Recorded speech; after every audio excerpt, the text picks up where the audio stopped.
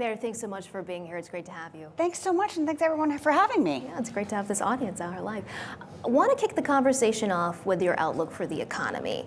It's been more resilient than many folks would think. Do you think it could last? Well, I have never been one to say that we would go into a recession in 2023, and I don't think we're going to go into a recession in 2024, and here's why. I divide the economy into two sectors.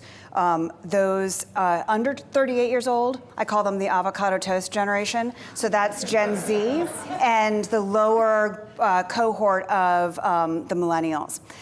They have jobs, they're employed, but so they have money, they have income, but they don't have wealth, they don't own homes. And then you have 38 and above, which are the homeowners. And so what's staggering is the 38 and below own less in terms of U.S. real estate than they've ever owned before. And those over 50, over 70% of U.S. housing is owned by those over 50. So if you've owned a home for the last 10 years, you've made $21 trillion in equity. So you're sitting on, so when we went into the housing crisis, equity levels were very low. So equity levels were in the 40% range in terms of loan to value, or equity to value. And today, that's gone up over 70%. So Americans are sitting on a tremendous amount of equity in their homes. It's a question of when they tap into it.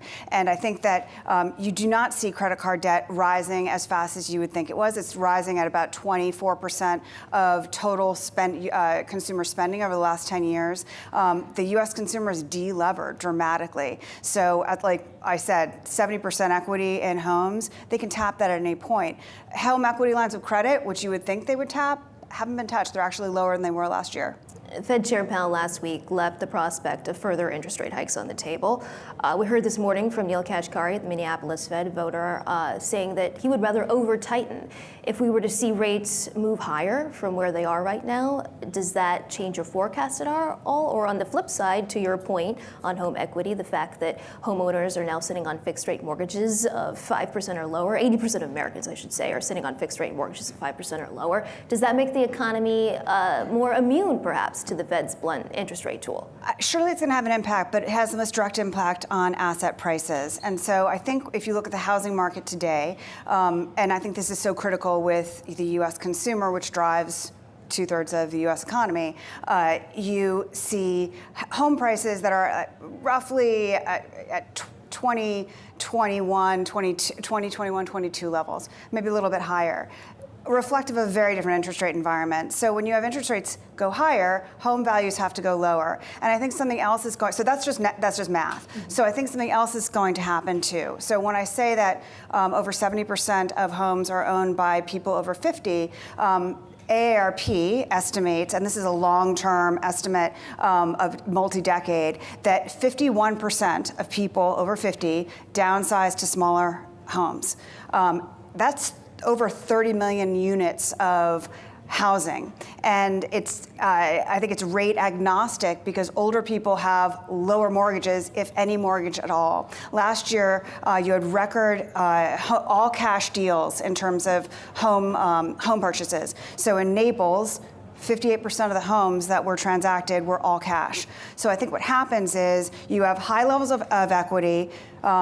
When people want to sell, they will reduce their home prices and sell. That means the sooner you sell, the more the higher probability that you lock in the paper equity gains that you have. The later you sell, there's going to be today there is a demand-supply imbalance where there's too much demand, not enough supply. That's going to invert as boomers, more and more boomers start to sell and downsize, or over 50 start to downsize, and that's the vast majority of homes that will come on the market. Then you'll see a supply-demand dynamic shift. Now, because there's so much What's equity going to in drive homes. that? Because as I just mentioned, 80% of Americans sitting on fixed rate mortgages of 5% or less, you're saying they bought all cash, they don't have mortgages right now, but mortgage rates right now are prevailing at 8%. So what's the incentive? Sorry, what I'm saying is that the cash, that the deals last year that were done had the highest cash components in over 10 years. Today, if you look at the homeowners, 66% of homeowners, the older cohorts don't have much of a mortgage at all. They're sitting on so much equity. So when they sell a larger house and take out their equity, cash in their equity, they're going to be buying a smaller house, likely for all cash. The risk here is the ability of the buyer, the younger buyer, to buy from the boomer. And that's why I say prices have got to come down to be commensurate with rates. And there's a mismatch here now. So when do you see this playing out? I think it starts to happen in 24. And when do you see the reversal of more supply on the market? I think it's 24 into late 24 into 25, and it's a multi-decade cycle because the peak of existing home sales was around 7 million in 2005 at the peak of the housing market. And today, I think or next year, it's estimated, Goldman Sachs estimates that they think it's going to be 3.8. I think it's going to be higher than that for sure. You've got upwards of, let's say 30, let's say 20, it's a pig through the python. So I think that's going to be a multi-year stage. So what I call the silver tsunami is over the next 5 years, the last of the baby boomers turn 65, and that'll be another tailwind to this trend. All right, switching gears, I know you cover the banks. How are the banks' balance sheets now? Have they been doing the hard work to bolster their balance sheets as interest rates have gone up so that we won't see a repeat of the regional bank failures that we saw earlier this spring? Well, I think the regional bank failures were specific to interest rate mismanagement, asset liability management, and another issue where, Silicon Valley was hiding in plain sight. There was no secret to it. Going into the fourth quarter, there was no secret to what was on their balance sheet.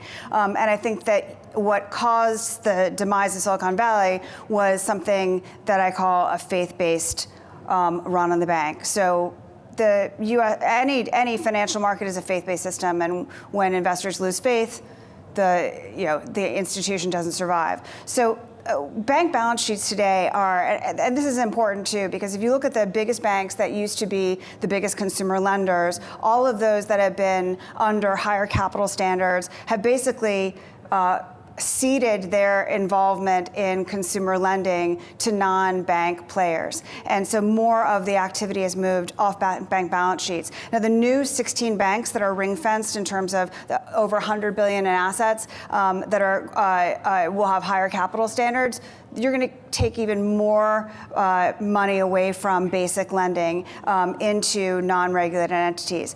And how that, so to say about bank balance sheets, they're more securities, interest rate variable than credit variable. And in 2007, 2008, it was a credit variable thing. The economy is just totally different because the consumer's under-levered. The banks are basically securities warehouses. And what that means for the economy is, and I think this is an important point, if Basel III Endgame goes through, and as the 16 banks new banks are ring-fenced with over 100 billion in assets, you're going to have more and more lending go outside of the banking industry. Now, outside of the banking industry means that there's no Community Reinvestment Act that mandates that they have to reinvest in low-income areas or rural areas. So you're going to see capital come out of those areas, and that's truly upsetting because you want to enable as many people to be a part of the banking system as possible. And I think that's an unintended consequence that the regulators really need to think about. So do you think the proposal as it stands right now that the Fed has put forth as pertains to Basel III is a bad idea? I think there's a lot that's wrong with it. And I think that for the first time in my professional career, the banks are going after the regulators and saying, what are you thinking? There's no data that's supportive of any of this. They took a long time to do this. It seems absolutely ham-fisted, and if they're really focused on protecting the system and protecting the U.S. consumer, this is not the way to go about it. How worried are you? You mentioned that a lot of this is going to move outside of the regulatory realm into the unregulated realm. How worried are you that that's going to create complications like we saw a la leading up to 2008 with the shadow banking system?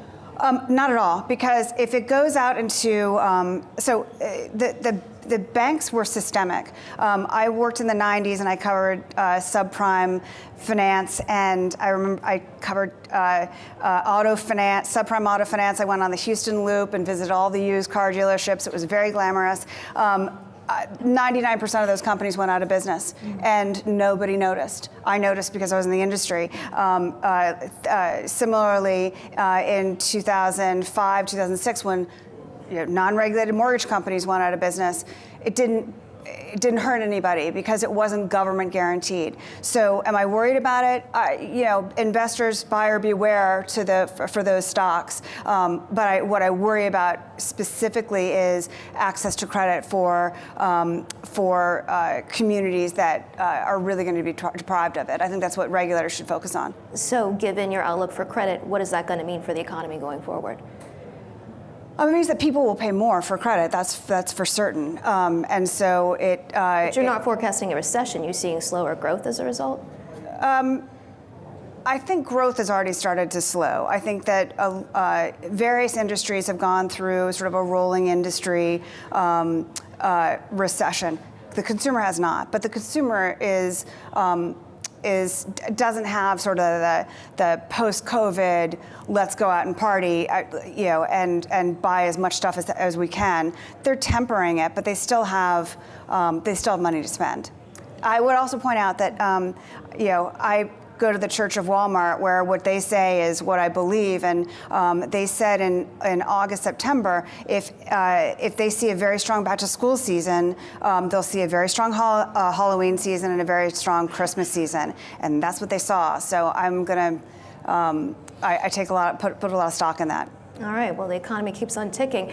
Switching gears, I always like to shine a light on women in the economy. And you as a woman have worked on Wall Street for years. First in an investment bank, now you're back with your own advisory firm. How did you see Wall Street handling the gender pay gap? I mean, women are still making 83 cents on the dollar versus men. And these are women who have full-time jobs.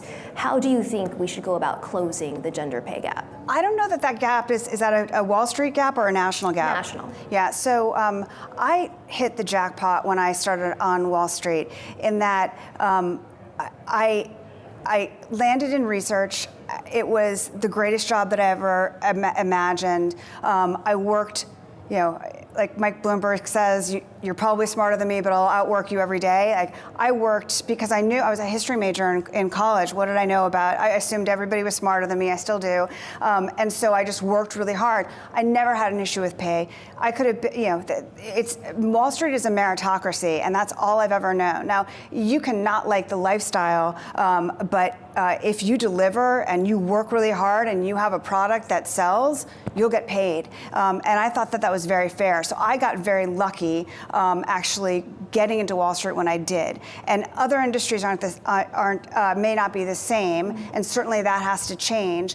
One thing that certainly happened when I started, I had a bunch of women with me when I started, and they left the industry because they didn't like the lifestyle. I never left the industry because I loved the content and I loved learning, and it was amazing.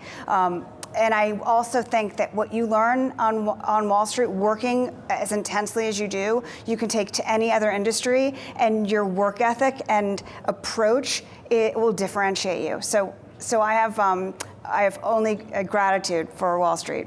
So what's your advice to younger women who are trying to climb the career ladder now? I would say don't keep asking the questions about work-life balance. There's work and there's life. And choose, right? So when you start out, you have this unbelievable opportunity to learn and get everything, absorb everything, and you can work. You're never going to learn as much at that point, and you're never going to have as much mentorship at that point in terms of 360 mentorship, and have people work next to you that you can learn from. It's really extraordinary. So just appreciate the opportunity that you have and take it all in and work really hard and differentiate yourself and find something you love, because what I do today does not feel like work. I still feel like I hit the jackpot. All right, well, Meredith Whitney, thank you so much for your insight. I so appreciate it. Great to have you here. Thank you so much.